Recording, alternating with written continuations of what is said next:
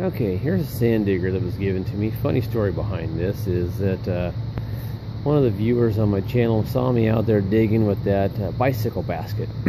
He's also a member of the Facebook page Oregon Treasure Trail Society, and he happens to live about, I would say, about 7 blocks from the place we meet for the meetings for the metal detecting club. So he got a hold of me on Facebook, says, "Hey, saw your video." I think he was laughing quite hard at me, like myself, and he said, "I got a sand digger that you can probably make something out of, and you're welcome to have it." So I hit him up on that and picked it up last Tuesday. And what's going on with it is the handle was busted right about here. So there's a piece of brass on there that he had put some screws in to hold the thing together. So I'm going to reconfigure the handle system on this thing. I'm also going to take some steel and weld it on here, coming up here and across down the other side to give it a brace, so when I step on it and push it in, it doesn't crush this basket. And then I'm going to run a brace up to here to give it strength there. Someone has done some brazing on it. So I'm going to get started on this project, and I'll show you the process as I get it done.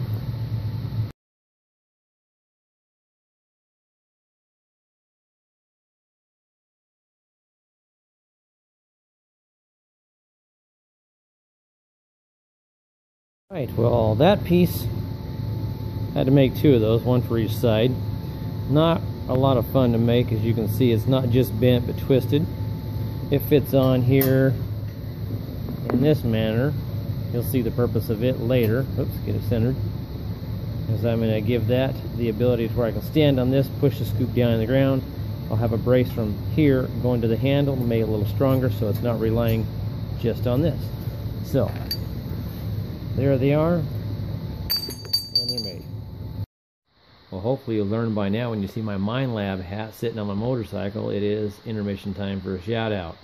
Relic Rangers, they are doing a giveaway, giving away a metal detector. Head over to their page. I will have a link in the description. If you're not a subscriber, subscribe, like the video, make a comment, get involved, and maybe you too could be a winner. I won one not too long ago on a giveaway. So end of intermission, and we'll get you back to my build.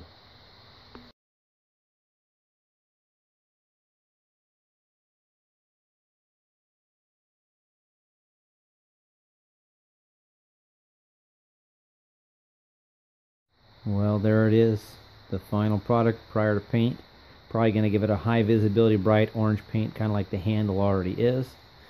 What I ended up doing is taking the handle where it was broken off right here, that component, these little braces here, that extra piece, and that was all part of this handle part here. I ended up cutting it shorter, giving it that angle, giving it a brace there, welded in the end, filled in the hollow tube, or capped it more or less.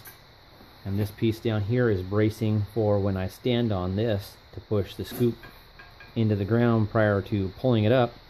I gave a little bit of bracing. It's not welded to the cage here, but the structure will hopefully give some strength so that when I push it in, I'm not standing here, which could tear the basket off the scoop. It might crush the back end, might pop the back off. Anything could happen, I suppose. Get out and use it enough. Hopefully I'll get a bunch of use out of it.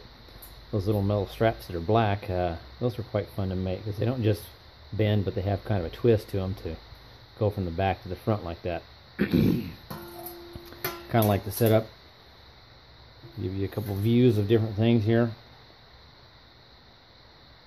Well, there it is. The top was a little bit caved in. I didn't fix that. I was going to take the brazing off and weld that in myself, but it looked pretty strong, so I left it like it is. Be able to stand up, shove her into the ground, pull it up, shake it around, hopefully find something.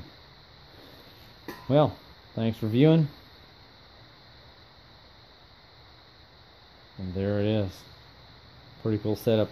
I will say thank you, Frank Kelso. He's the one that gave it to me. Got a hold of me on Facebook after watching my video on YouTube. He happens to live just about 7 blocks from where we meet over in St. John's for the Metal Detecting Club. Ran over there last meeting and picked it up from his house, brought it home, and made myself something out of it. Alrighty, well, next time you see that, hopefully I'll be digging some good targets, and we'll see you then.